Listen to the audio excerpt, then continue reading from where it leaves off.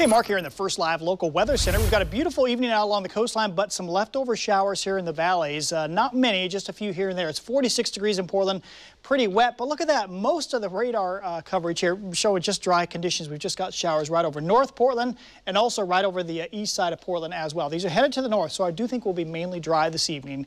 Dry and mild. No freezing through midnight. If you want to take a walk, run, walk the dog, wash your car, whatever you want to do, you're in pretty good shape as we go through the evening. Hey, we've got an updated forecast, which includes a partly very wet weekend. We'll see you tonight on our evening newscasts.